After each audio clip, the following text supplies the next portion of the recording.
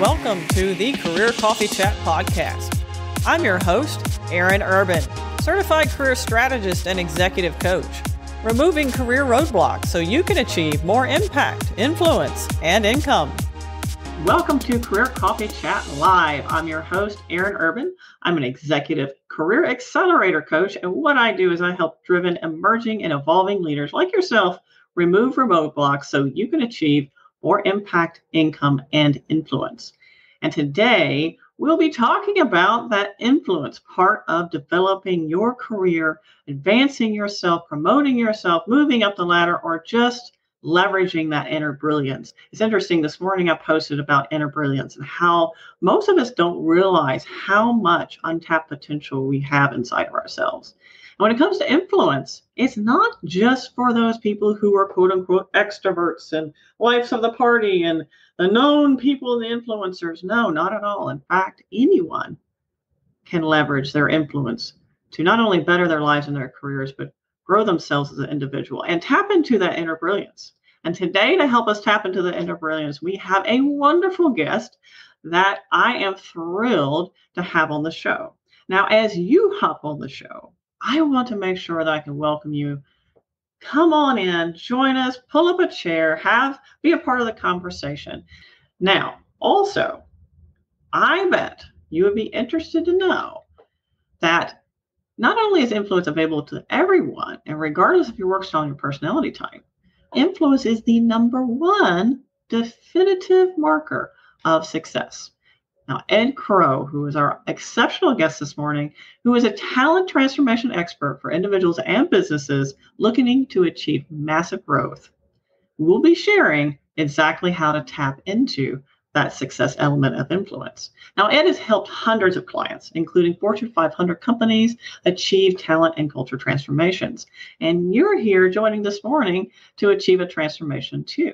Now, whether you are tuning in now or to the podcast later, please say hi, say where you're from, and don't be shy. Ask your questions, whether it's now or watching the replay later. We will see your comments and we will get to you. Or feel free to direct message us.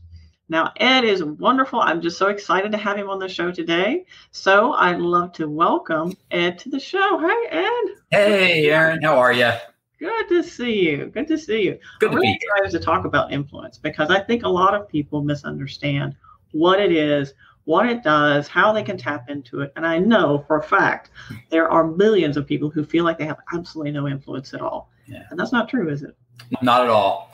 In fact, I was doing some digging in preparation for our call, and I found that most sociologists agree that the average person, so just folks like you and me and the folks tuning in, influence about 15,000 people in our lifetime. Wow. So you start thinking about those kinds of numbers and people say, no way, Ed, I don't even know 15,000 people.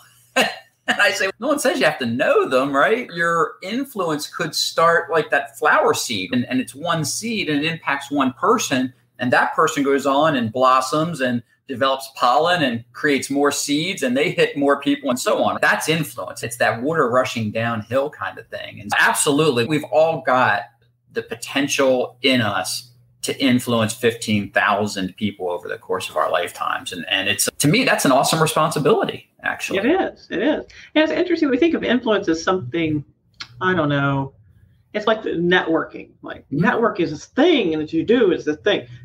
No, it's really a part of your life if you do it correctly. The same thing with influence. Influence, this thing, they elevate the level of significance around influence. And when anyone elevates the level of significance about anything, it feels less obtainable. It feels like it's out there when really it's right here with you every day. Yeah. And one of the reasons sociologists propose that individuals, even extremely introverted individuals who don't like to leave their home, and the pandemic was a wonderful time, they never left, they were great.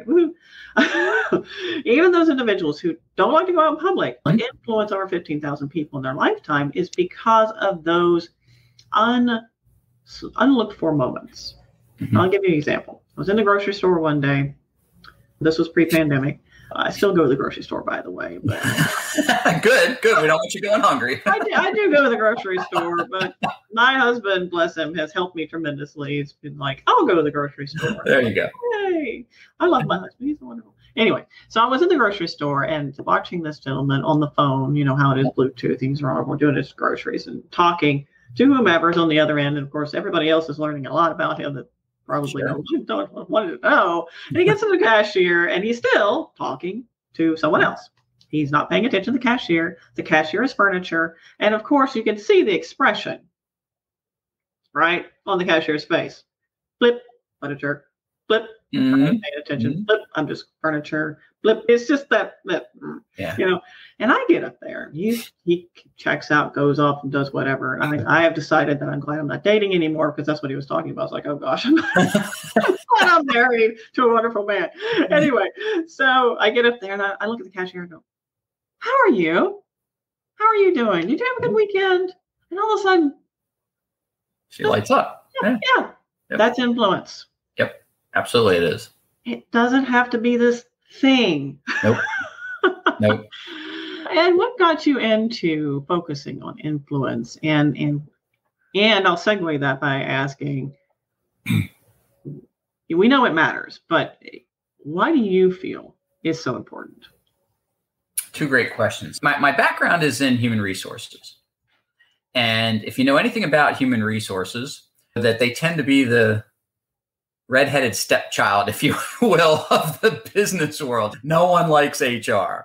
And if you look at poor Toby on The Office, no one liked Toby. And just HR's portrayal in the media is even just really bad. And honestly, a lot of that is deserved. And as I've gone through my consulting career and I've realized that HR needs to have much more of an impact on an organization than it does. And of course, that needs to start with the HR people themselves.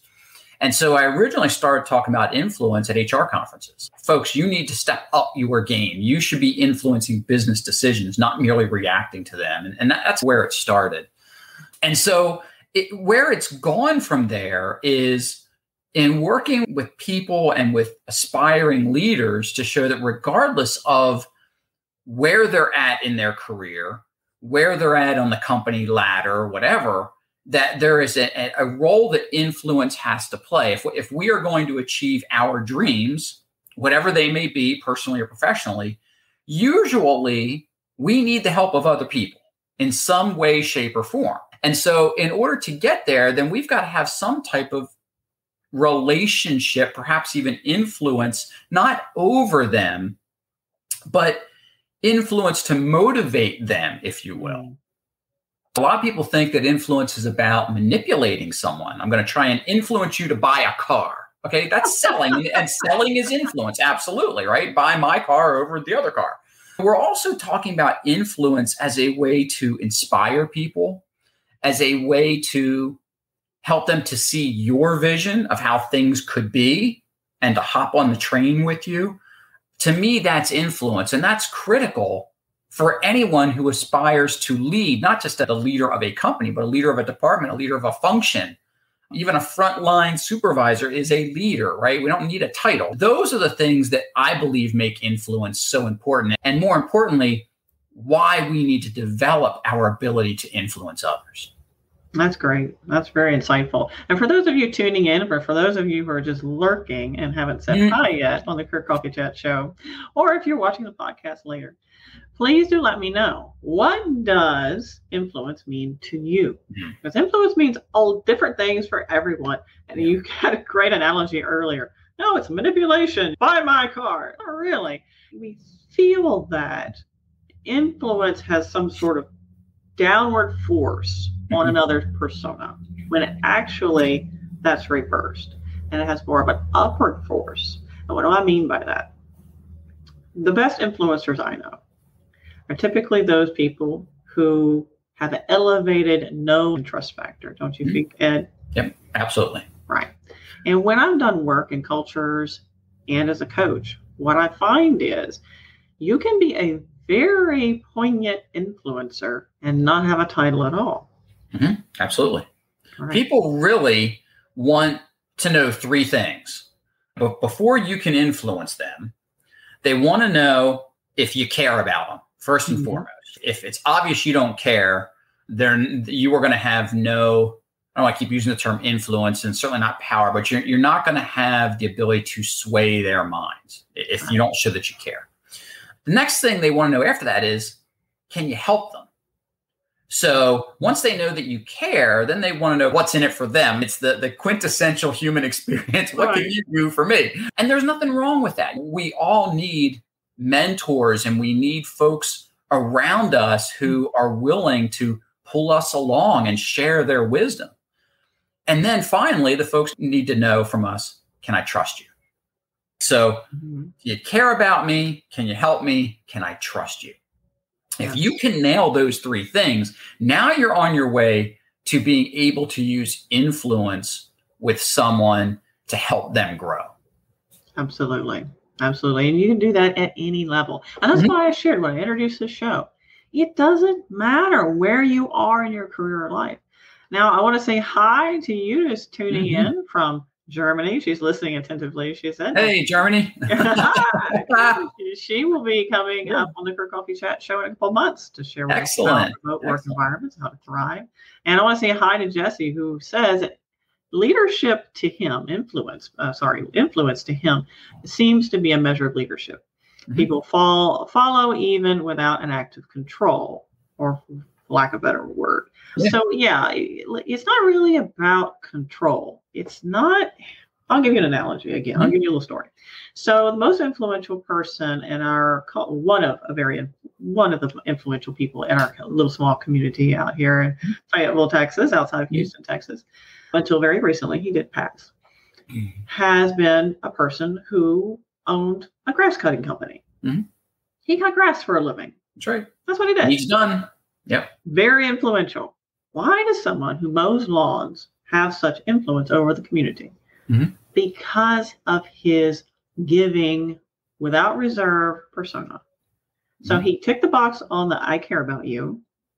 What's in it for me? He was always giving to people. And when, by the way, people feel like they're in debt, they may not think of it in that term, but they feel like they are indebted to you, then that gives you the power of reciprocity. There's a lot of power in the power of reciprocity. So people feel like they need to pay off that debt. So let's say you mow their grass for free a couple times, which I do for my neighbor, and he's trying to pay me for a cabinet that I'm like, I'll give it to you. No, I absolutely will not for free. I have to pay you. I was like, I don't understand. But it's the law of reciprocity. And then, of course, you have the trust factor. And through those things and being a trustworthy person, following up on what you say.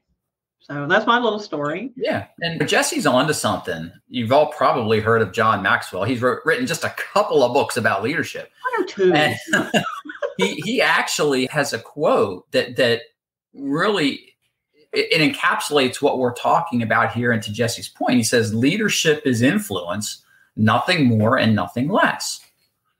And so the real challenge is if we don't have influence, we really can't be a leader. Now, you can be a leader in title without influence, absolutely.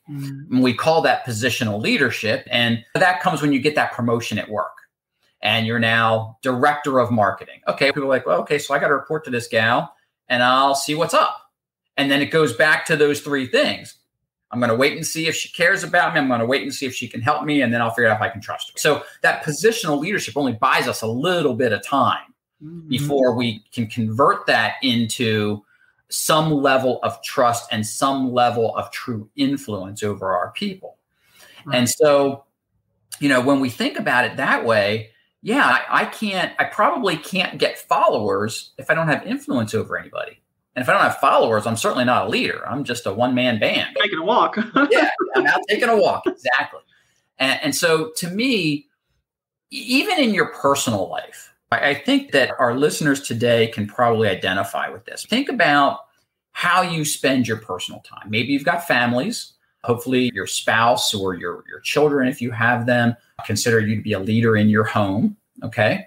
Maybe you volunteer with a scouting organization or a team coach or a band leader, those kinds of things. And you start to think about the influence that you have over some of these kids. Okay. And people will say, oh, but I'm just volunteering, Ed. Yeah, but you're giving back. And if you're doing it for truly the giving back and not for some self-serving, oh, my company says I got to be on a board, so I'm going to hop on this board kind of thing. If you're really doing it to give back to your community, give back, in this case, in my example, to kids, your influence is immeasurable. It really is, because who knows where those kids are going to end up, right? You may lose track of them in 30 years from now. They're going to be running a company, running our country. Who knows, solving cancer, whatever it happens to be. And we don't always know those that we have influence over, how that influence is going to play out. And I think that's the awesome power of it. But it's also the thing that can get us in trouble with influence. Influence can be used for bad. Think about someone who may check some of those boxes, okay, that they care about me and they're going to help me and I think I can trust them, okay? So all that means is now I'm in their inner circle, okay? But we've had leaders across history that have been highly influential people and did despicably evil things. You think about Hitler. People will say, hey, no, he didn't care about anyone. He cared about his inner circle. His tight group, he cared about. He helped them in terms of power and money and stature, and they did trust him. Okay, say what you want about the guy, as bad as he was, he checked those boxes. So he had influence over millions, right? But what did he use it for? So let's not forget that influence in and of itself is only good if it's used to help mentor people and multiply other leaders. That's the key, right? A dictator does not multiply other leaders. They actively keep people in check. Good question here. Is that the distinction between influence and manipulation? Absolutely. You bring up a good point. People will say, oh, Adolf Hitler, bad guy. Yeah, horrible. Yes. Horrific. There isn't really even words for it. It's that traumatic. And I mean, when you look at his leadership model, while for the wrong reasons, in keying in on people's need for greed, control, power, and fear. And that's where I'd love to go later on in our conversation. Maybe it's a difference between abundance mindset and fear and scarcity mindsets when it comes to influence. Yeah, to answer the question, absolutely. So there are lots of types of influence, and certainly manipulating is a way to influence someone to get them to act. Remember, influence is getting someone to act in a way that we would like them to act. Okay. And we can think of things like intimidation, right? That's a form of influence. Persuasion, your typical salesman persuading you to buy, X gadget. Okay. There are lots of different ways, right? Yeah. But until you don't do this, you might die, that kind of thing. Yeah, exactly. So until we get to the respect piece, that's where true influence for leadership's sake happens. So let's not forget that influence can be used for bad, and I don't certainly preach that. That's not why I think we. That's need more manipulation. I think you've gone to something that's really more manipulation. And we're going to think about influence in its purest form. We're thinking about harm to none, altruistic reasons, giving and helping mentality, what I call pay it forward mentality. And by so doing and basically practicing what you preach, showing up, if you commit to something, you've committed to it, being a transparent, honest person, your credibility then builds the trust. Of course, the more they get to know you, that's the know factor. And then the caring factor is the fact that you're a pay it forward person and you're there to help people within your boundaries.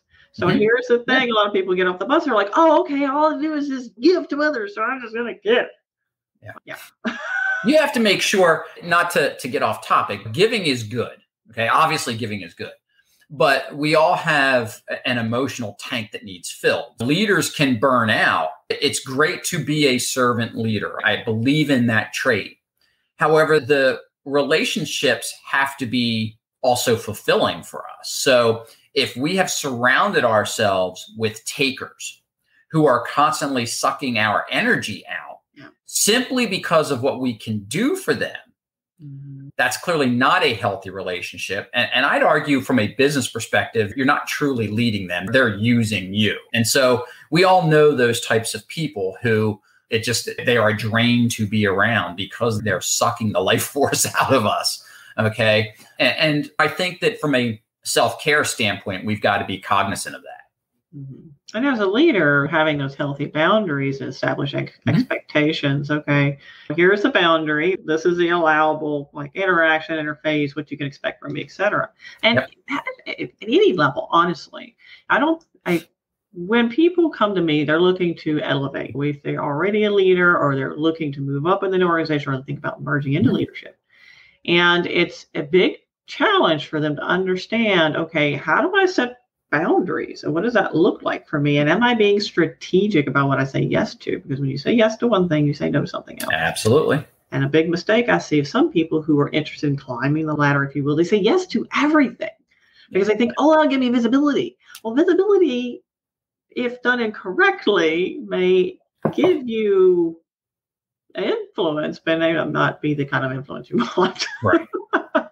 It hurts your brand because then you're known as a person who can't complete, who can't finish things, that credibility factor suffers. Yeah. And it's hard, especially if we've got some entrepreneurs listening in. Saying no is hard. And it doesn't get any easier. I've been doing this consulting thing now for 20 years, and saying no doesn't get easier because as I say no now, there's usually more zeros involved than there was 20 years ago. And it's hard to stay focused on the goal. And I know we're getting off the influence thing, but yeah, you've got to be able to, in order to stay true to yourself. And and actually, here's how I want to tie it back in. All influence, all leadership starts with how we lead ourselves. And so we can't lead others. It's like the old saying, you can't love someone else till you love yourself properly. You can't lead others until you lead yourself. And people say, well, Ed, what does that even mean? And I say, think about it this way. So let's say, Aaron, that you promised to do something for me and you don't do it timely. You let me down. Okay. I probably hold you to a standard and say, well, she let me down. And I can't believe she let me down. Doggone it. And I don't want to listen to any excuse in the book.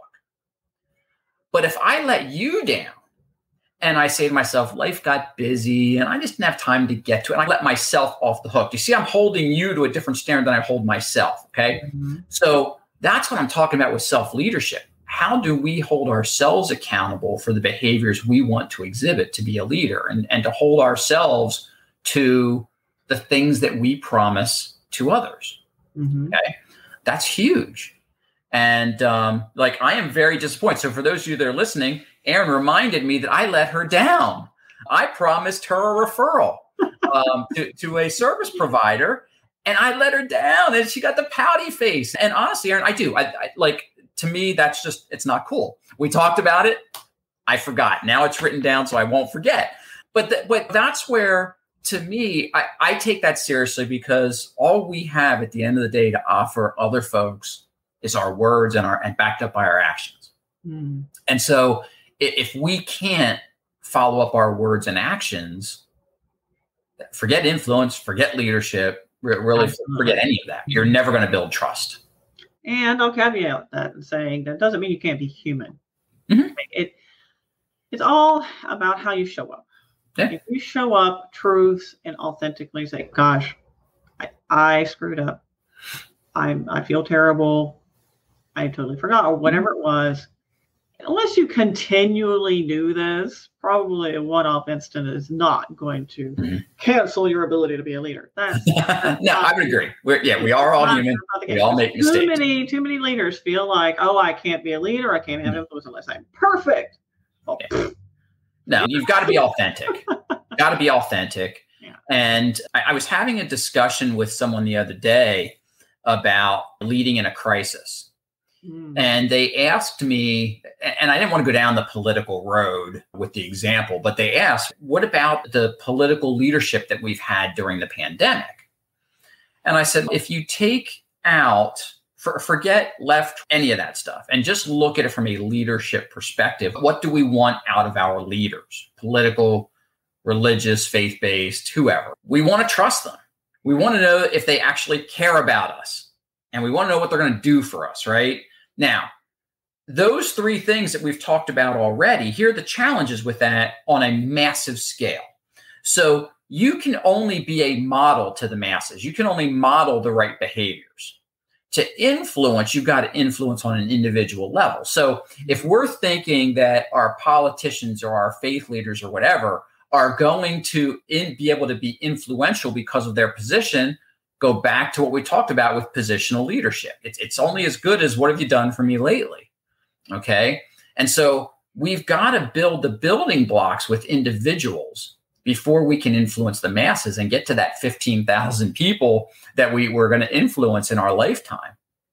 And so those individual connections cannot be underestimated.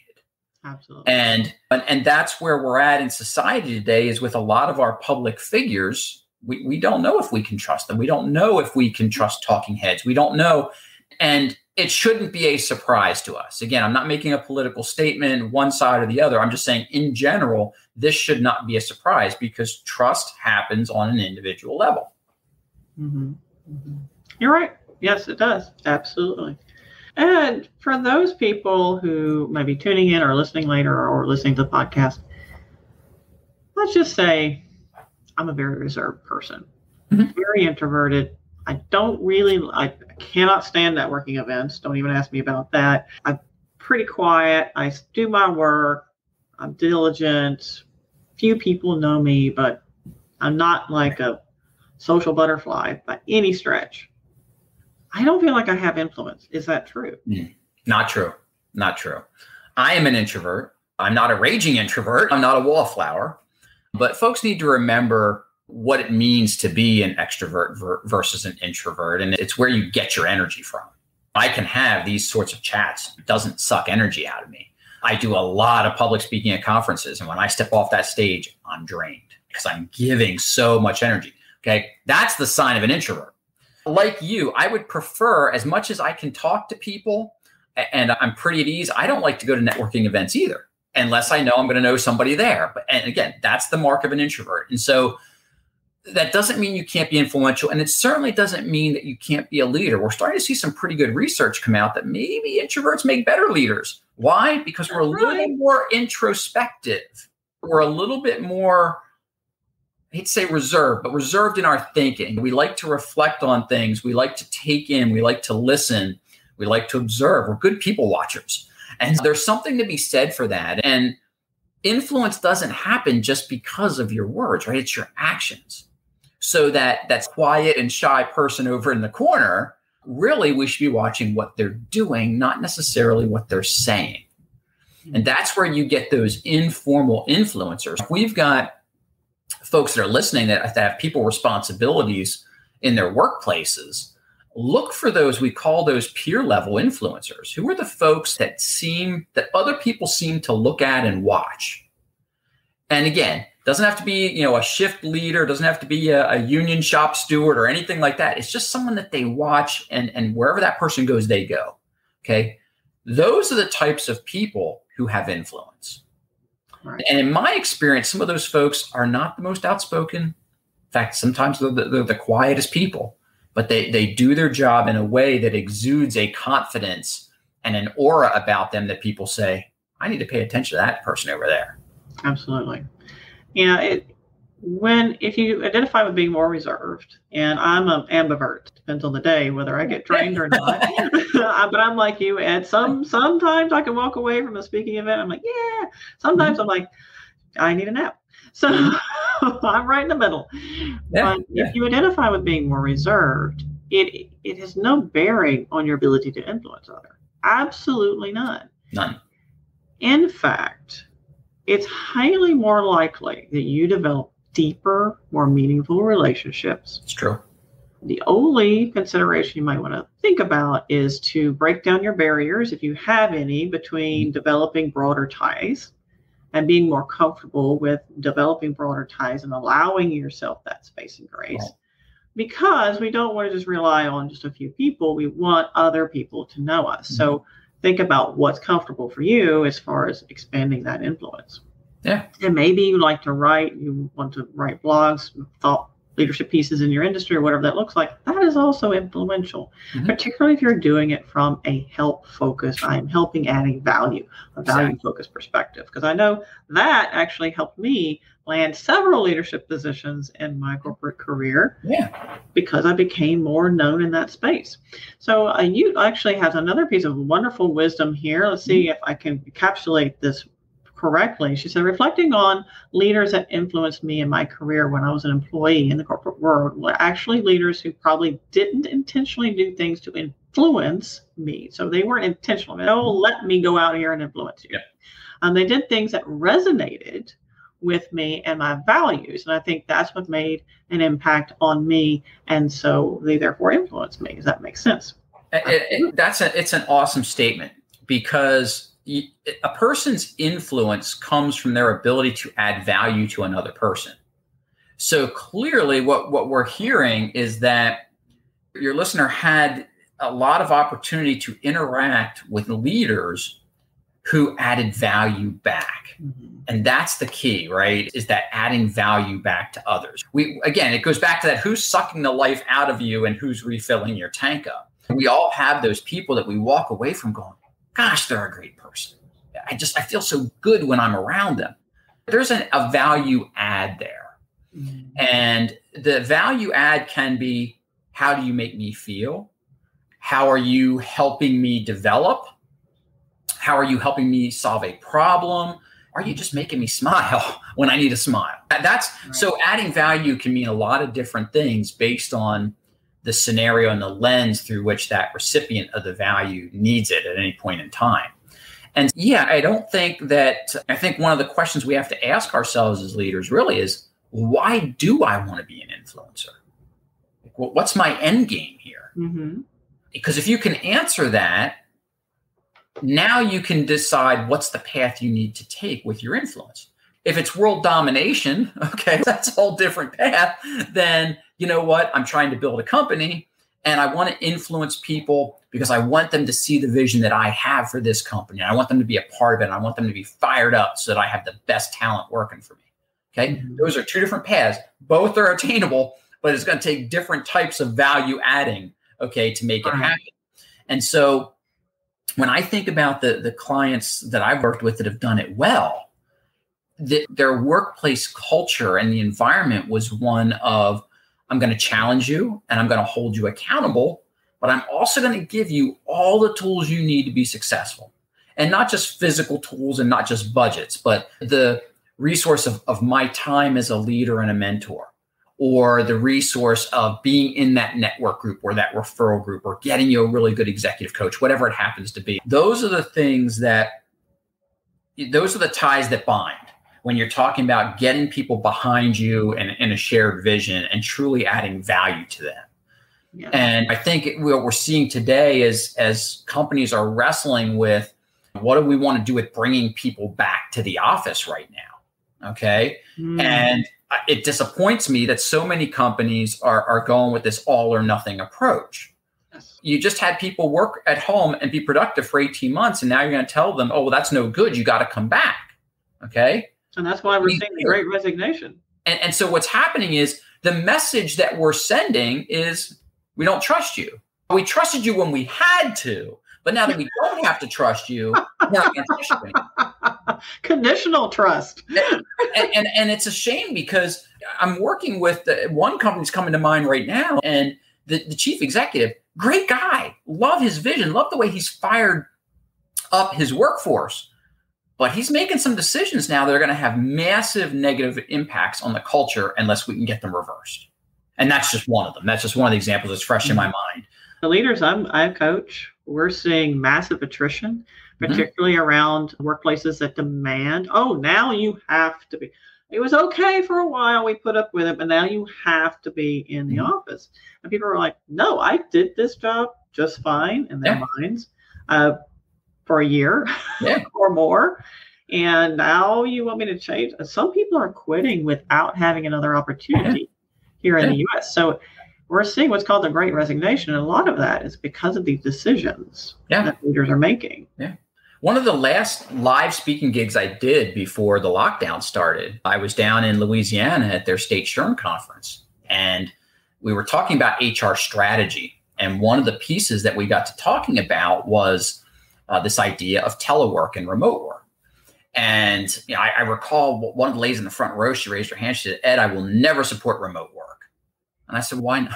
I bet she's changed her tune now. But I said, "Why not?" I mean, she says, "Because I don't know if those people are actually working." And I said, "Okay, so I'm always up for a good challenge. I'm a bit of an instigator. My wife will tell you that." But so I said, "Okay, so let's delve into this for a moment. So in HR, do you handle the hiring?" She says, "Yes." I said, "Do you have final say?" She goes, "Yes, with the hiring manager that we both decide." I said, "Okay." Mm-hmm. So what you're telling me then is that you have intentionally hired people that you can't trust to do the job. And a hush falls over the crowd. She had no response. And that's my challenge for HR. Circling back to you asked me about where I start with influence. To me, that's a horribly short-sighted piece. Now, that was 2 years ago. I'd love to track that lady down now. Maybe I need to go back to the video and see if I can find out who she is and say, "Hey, what do you think in these days?" I've worked remotely for 20 years now. And people say, "Oh, yeah, but you're a sole prop." So I can remember when I started out working from home, and I was at a networking event out of my local town and met another HR consultant. And he told me two things that have stuck with me today and have been driving forces for me. One, now 20 years ago, my hair was still dark brown. Okay. And he said to me, "Ed, you don't have enough of this." And he pointed to his gray hair. Okay. So what is that supposed to mean? I hadn't earned my chops yet or something. But the other thing he said to me was, "You're never going to get taken seriously as long as you're working from home." Now, I didn't believe him then. I certainly don't believe him now, but I've carried that chip on my shoulder, right? That who cares where I've always been a proponent of who cares where you work from? Am I the best person to help you? Very dated, very outmoded, very outdated control, fear and scarcity based mindset. Yeah. Which brings me to our next part of our show before we wrap up. But I want to touch base with Gerald's insight here, because he did pose a really good question for us. Can you take care of your career from home without some kind of face-to-face networking interaction? I propose that you can in balance. Mm-hmm. Okay. Take Dropbox, for example. Now, granted, they're a tech company. They're San Francisco based, and they've gone to the virtual first methodology. Mm-hmm. And they have redesigned everything. They've thrown out the window offices. So there's no offices for you to come into, because they know that their people can do great jobs remotely. And they've developed a space for people to touch point. So it's a touch point space. You need to have an in-person meeting. Great. We have a space for that. You need to touch base with somebody one day a week or once a month. Great. We have a space for that. But you don't have to be there all the time. And I feel like because I've noticed this from a sociological behavioral science standpoint, we really struggle for balance, societies. We really do. It's like over here. Whether it's political, religion, anything, we're like extreme central. And I'm not sure why, because most answers are found in the balance. Mm-hmm. It's true. It's true. And I think, yes, you can. Is it maybe a little more challenging? Perhaps it requires a little bit more effort. However, I would also say it could be helpful. And here's why. We all have bad days, right?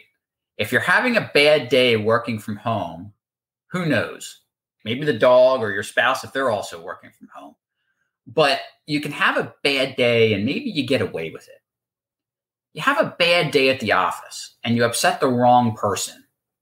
Just because you're having a bad day, what happens?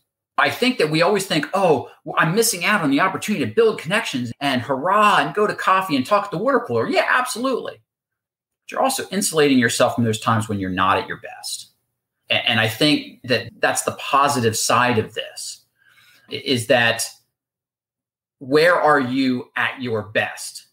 So if you are at your best in the office and your company is welcoming people back to the office, then get back to the office. If it's some sort of hybrid approach for you, that's what's best for you, and your company's willing to do that, make it happen. Because I believe that the light is going to shine through. Your light will shine through when you're at your best. So figure out where you're at your best and be your best. I know there's office politics and there's the shaking of hands and the kissing of babies that needs to happen to get ahead. But the reality is the majority of it is no one's going to care that you shook their hand if your work output is subpar and you don't know how to talk to people even through a Zoom relationship. So that's my 2 cents on that. And I'm sure we'd find some people that would disagree with us, but I don't. When the pandemic started, as a member of the National Speakers Association, all I heard was, "Oh, live speaking's done. It's never coming around." What are you people smoking? I heard the same thing, and it's to be fair, yes, a lot of people. That's where their brilliance. They showed up in person, and that was their brilliance, and they were just devastated. And I get it. However, I was also the first person to go.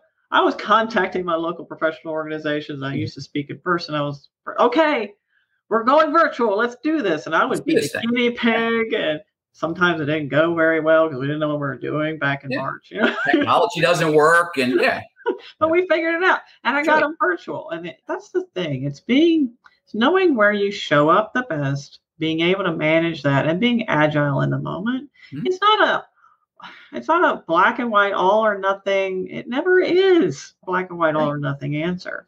No. But so I want to touch on several key points before we wrap up the show, because we've had a great conversation. I've had a lot of fun. I don't know about you, but thank you for all of you tuned in and ask your questions, giving us your insights, and please don't be shy if you're still waiting out there in the wings, not quite sure if you want to ask your question or not. And feel free to DM either one of us, and just know that also you're welcome to share the replay for this or the Career Coffee Cat podcast. If you're watching the podcast, please give us a thumbs up or a star rating. We appreciate that. I want to touch on a couple things. Influencing up and fear and scarcity versus abundance mindsets when it comes to influence. Yeah. Which one do you want to tackle first? Let's do scarcity mindset. All right. Let's do it. I'm excited because I've really been focusing on this lately. And one of the reasons why I love my mother dearly. She has recently moved near to us. And I realized that her structure is based on fear and scarcity. And because that's been like shoved in my face again. I was like, now I'm to deal with it. I'm also showing it to her. And now she's recognizing things. So it's very interesting how that's unfolding and how much our society, our familiar structures, everything creates an unconscious fear and scarcity bias. Yes. So here's the thing. You can put yourself out there and say, okay, I don't want to help anybody else. I just want to help me. And I want you to think about that mentality, because that's the fear and scarcity mentality, right? Mm-hmm. I'm going to look out for numero uno. I'm afraid to share it with anybody else because that's right. I need this. There's no room. Now, if you agree in my statement at the top of the show that in order to get anything done, we need others around us, okay? By pushing others away, we are limiting our potential. And I can tell you, one of my best referral partners, this woman has given me tens of thousands of dollars of business over the course of our relationship together. She's another HR consultant. Now people say, oh my gosh, Ed, but don't you guys overlap? No. And we recognize that early on. The things that are in my wheelhouse are not in hers, and vice versa. And what has become beautiful is I've been able to refer back to her. She's referred to me. Both our practices are growing and thriving. And yet on the surface, you would go, they're about 90% the same. Maybe, but that 10% is where the magic is. And so I've never been one to outwardly embrace the fear and scarcity. I would be lying if I didn't say the little bird on my shoulder sometimes doesn't chirp in and say, hey, dude, there's not enough to go around. So watch what you're doing. Okay. That's there. That little gremlin pops up every now and then. Okay. And I got to smack him and say, look, not only am I blessed in what I've been able to do for people, but I continue to see that I used to have this mindset of I keep giving, and nothing comes back to me. I'm tired of it. If you have that mindset, guess what? Exactly. Right. And I did. I served on boards and committees and I gave them my time. And I just felt, come on, universe, hook me up. It wasn't until I really started to spend some time focusing every day on the things that I was grateful for did I realize, wait a minute, the universe is hooking you up pretty good here, pal. Okay. And so in order to be able to be influential for others and to care about others, we need to take a step back and say, okay, what do we have to be grateful for? What is going really well for us right now? Okay. And once you realize that the things that are going well for you probably had something to do with someone else's involvement in your life, you start to realize that you need other people. And the more other quality people you can surround yourself with, the better off you are going to be, regardless of the stage of your life, your career, or whatever. So yeah, do I struggle with that mentality every now and then? Absolutely. I think it'd be almost inhuman not to. But I go back to my gratitude exercise and really being focused on, okay, I just landed a big client. Yay. Where did that come from? Oh, someone knew someone who said, gotta talk to Ed. It circles back to influence. Yeah. Circles back to a value-driven first mentality. Mm-hmm. Can I give value? And can I do so from a space of abundance? Because I also have one closing story. Young lady I know, she influenced others because it came from a fear and scarcity perspective, because she didn't feel like she had enough or she wanted more and had to be reciprocal. It wasn't just happenstance because that's the way it is. It had to be reciprocal. And she would, for example, she gave someone a piece of jewelry once, just hoping that they would back her up on this movement she was going to do and this process she was going to propose or whatever. And yeah, so it imploded badly. And now she's shifted gears and she's changed to doing a lot of deep work. But she had to realize that because she was approaching it from a fear and scarcity mindset, that she was creating more fear and scarcity. Mm-hmm. If you approach it from abundance mindset, a gratitude mindset, that's where true, beautiful influence happens, because you're not sabotaging yourself. Mm-hmm. And please don't be too hard on yourself, because we are very programmed from childhood to be this fear and scarcity model. Mm-hmm. And it will take some work, unlearning and relearning. I know I'm doing it right now. It's a process. Yeah. It's a process. But it's so rewarding, because it's interesting. We focus so much time on what we don't want. And really, we need to be focusing on what we do want in this life and our careers or what have you. So, Ed, it's been a deep pleasure having you on the show. Yeah, this has been a lot of fun. And I know that it's been a lot of fun having all of you tune in, ask your questions, give us your insights. Thank you so much for your participation. We love having you on the show. And for those of you watching the replay or listening to the podcast later, don't be shy. Reach out. If you have questions, feel free to reach out to either one of us. Absolutely. Ed has some great materials here I would like to share with you. You can find out more about him at edkrow.com. Mm-hmm. And of course, look in the show notes. He's also got a discounted access to his book, which is highly worthwhile. I recommend you checking that out as well. So again, Ed, it's been a deep pleasure. Thank you for being on the show. Thank all of you for tuning in. And until next time, my friends, keep elevating. Thanks, Aaron. Thank you for tuning in on the Career Coffee Chat podcast. It's been a pleasure. Feel free to reach out to me. My email is coacheurban@gmail.com or tweet at coacheurban, Instagram, coach.eurban, or reach out to my Facebook group, Elevate Your Career. So I'd love to learn more about you, hear your insights, and what questions you have. You can find out more about me at coacheurban.com. And don't forget, please do reach out on LinkedIn. You can find me at Aaron Urban. Until next time, cheers. Here's to caffeinating your career.